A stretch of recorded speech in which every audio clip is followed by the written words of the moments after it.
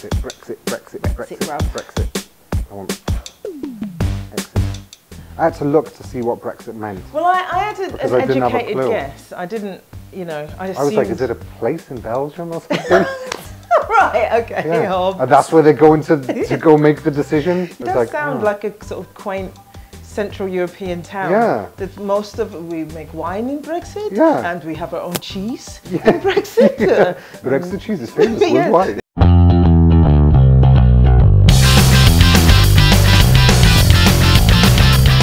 What are the golden rules, do you reckon? Apart from like the obvious ones. Well, what are the obvious ones?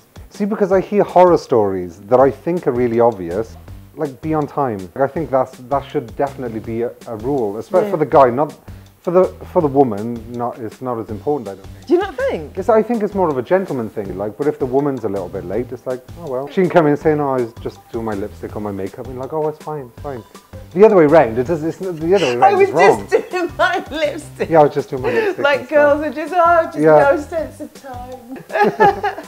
I love how your mind works though, like this image of women just like... No, actually it's nothing like that, it's more like... You used to see them when they're doing it on the tube. Really? Just like, yeah, I mean, like, because you want to just... Have you never seen like a woman doing a makeup on the train or something? No, on the tube, no. Oh, it's like... You can't take your eyes off it. Really? Yeah, because... she's back and forth, she's shaking. That takes some skill. I've done it once or twice, like you have to wait until the train pulls in. So you're sitting there like that, waiting. And then you're like, okay, and then quickly, the doors are closing. Oh, shit. Exactly. I think that's got to be rule number one. I mean, I look at it, it's an interview. Oh. It's an interview, isn't it? Yeah. You know, you're not trying to get a job, but you're trying to find... trying to get some kind of job. Yeah, you're trying to get some kind of job. I so wanted to do hand gestures and... No, there's no need. No, I'm not going to. There's no need. We've got a smart audience. But yeah, you're interviewing, eh? You're interviewing for a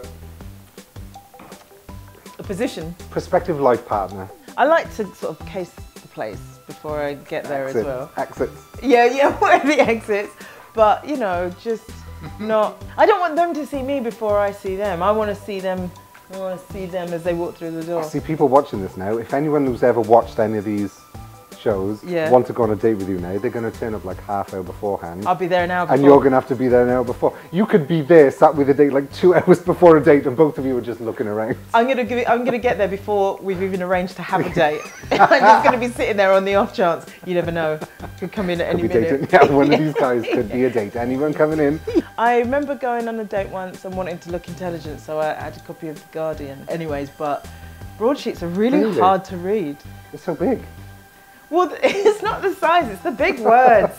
No, at the time, I mean, I don't mind broadsheets now. I prefer them. So you're saying you took a newspaper to a date to seem more intelligent? Yeah, totally. I thought you were going to say I put on some glasses or something. That would have been easier, because I actually wore glasses at the time. Newspaper. So I took my glasses off, put my contact lenses in, and then bought a newspaper. Wow. Yeah. Brilliant. Yeah, I had that copy of The Guardian for a really long time as well. Wow. Because I was thinking I should read that, because I should actually try and get into So it was like a 4-month-old Guardian you took on a date. No, it wasn't like an old Guardian that I was like, now where is that copy of The Guardian I bought 15 years ago? Oh, here we are. Diana dies. You need a rule. You need a rule. A rule. My rule is don't talk about your ex. Okay. Or exes. Yeah, I did go on a date once where that's all she talked about was like ex-boyfriends and current guys that she was kind of dating as well. Nice. Yeah, it was after about 5 minutes it was like, okay, so we've set the boundaries that I'm just your friend now because I'm like your agony aunt. That's all I'm doing is just listening to your problems. Wow. And it was bizarre. It was quite bizarre actually. It was like she didn't need a date, she needed a counselling session. Oh bless, she needed a hug. She did, yeah. And that's all she got at the end was just a hug. It was like, oh, good luck. Good luck. Yeah. That'll be £60 for the therapy. It should be, yeah. This is a rule for men. What we should do. Yeah, you must do. Okay. Ask questions. That's just being a good person. I mean, no, because I think sometimes maybe people get nervous on dates or something. I don't know. I'm going to give the benefit of the doubt. But I mean, I was sat beside people that were a couple that were obviously on like a first date. Yeah. And Shakespeare has shorter monologues than this guy was doing at this woman about himself. And she was being very polite. And not every now and again, all I heard was her sort of, oh, I see. Oh. And him just like, blah, blah, blah, blah, blah. And what I like is, blah, blah, blah. I'm the sort of person who, blah, blah, blah. I mean, my first wife. And blah, blah, blah. So we broke another rule on the date as well. Yeah. Wow. I kind of want to stick up for men a little bit. Go on then. Is that I want to hear this. I know women do that as well. So I'm not saying that it's a one-sex thing. Yeah. I do think, this about being a decent person. That's true, actually. That is very true. That I've got no time to talk to anyone, male or female, who's just like me, me, me, and you find that a lot in the acting industry. I find a lot of people are like, oh, so what have you done? Before you even get a chance to answer, it's just like, well, I did this and this and this and this, blah, blah. And you're like, wow. There are some people that find a way to ask a question to segue into just talking about themselves. Like, how are you today? Because my day's not been that great. I'll tell you what happened. You're like, oh, okay, good. We're on you then, are we?